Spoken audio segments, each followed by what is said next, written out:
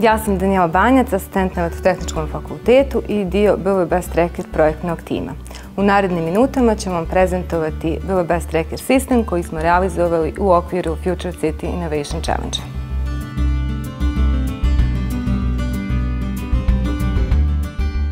Projekat BL BusTracker realizovan je saradnji Elektrotehničkog fakulteta Univerziteta u Banji Luci i Autoprevoza Banja Luka. Tokom realizacije projekta razvijena je mobilna aplikacija, ona je sada javno dostupna na Google Play Store-u i korisnici mogu da je preuzimaju. Do sada imamo preko 1000 preuzimanja i veoma zadovoljne korisnike. Osim toga, realizovan je pilot projekat koji je omogućio integraciju aplikacije sa autoprevoznim informacijnim sistemom i osim linija 10 i 13 omogućeno praćenje vozila na liniji 17. Osnovna funkcionalnost ili osnovne funkcionalnosti razvijene aplikacije su praćenje pozicije autobusa u realnom vremenu. Korisnici mogu da u realnom vremenu vide poziciju svakog autobusa koji trenutno vozi na pokrivenim linijama. I osim toga, za svako odabrano stajalište može da se vidi procijenjeno vrijeme dolaska autobusa na dato stajalište. Osim toga, aplikacija omogućava i višejezični rad, što u perspektivi omogućava da je koriste i oni koji nisu stanovnici Banja Luke, nego i gosti u Banja Luci, odnosno turisti. Osim tih glavnih mogućnosti, glavnih funkcionalnosti koje aplikacija pruža, aplikacija ili sistem čitavo omogućava i upravljanje u nekim kritičnim situacijama kada je, na primjer, dio grada zatvoren i kada autobusi se obraćaju alternativnim rutama.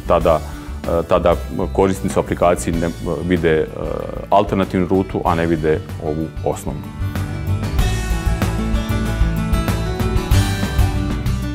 Ukoliko pritisnemo na neki od buseva na mapi, prikazat će nam se linija i smjer u kojem se taj bus kreće.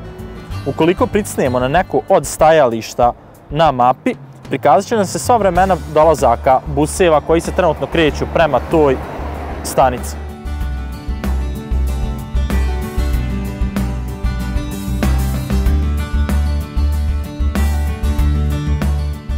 Znači, imamo benefite za nas kao prevoznika.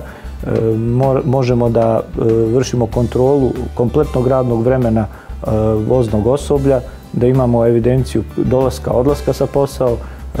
Ono što je za nas kao prevoznike u saobraćaju najbitnije, efektivno vrijeme provedeno u vožnji i vozila koliko su angažovana, opterećena i da bi mogli vršiti planiranje i u određenim održavanjima vozila i zamjenski planskim aktivnostima na održavanju. U svakom momentu možemo dostaviti novo obavještenje putnicima o bilo kakvim izmjenama ili poremećajima u gradskom i prigradskom prevozu.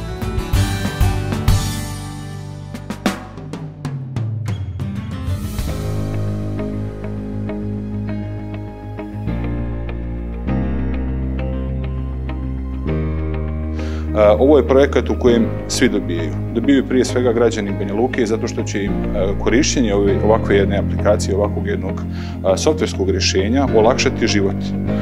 Dobijaju i svi oni potencijalni budući inovatori i oni koji žele da se bave razvojem softvera, zato što na osnovu ove osnove koji su danas postali mladi ljudi sa Elektrotehničkog fakulteta na čelu sa profesorom Brđanima, ja se još jednom zahvaljujem na tome, mogu da nadograđuju svoja rješenja. Elektrotehnički fakultet je postavio jedan ambiciozni cilj da do kraja godine svi prevoznici u užem dijelu centra grada i u gradskom dijelu, možemo da komuniciramo sa svim autobusima, a već do sredine naredne godine da bude i periferija i sela, što je veoma važno. To je jedan ambiciozni plan, grad će biti puna podrška i zaista sam počastovan što sam imao priliku da prisustvujem ovakvoj prezentaciji.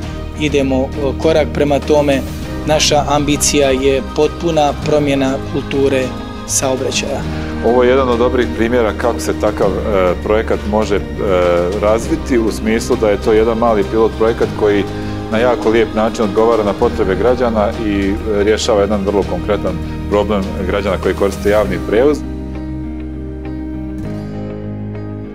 Želim da iskoristim ovu priliku da se zahvalimo UNDP-u, Ministarstvu za naučno-tehnološki razvoj, visoko obrazovanje i informacijno društvo Vladi Republike Srpske, kao i gradu Banja Luka što su podržali realizaciju našeg projekta.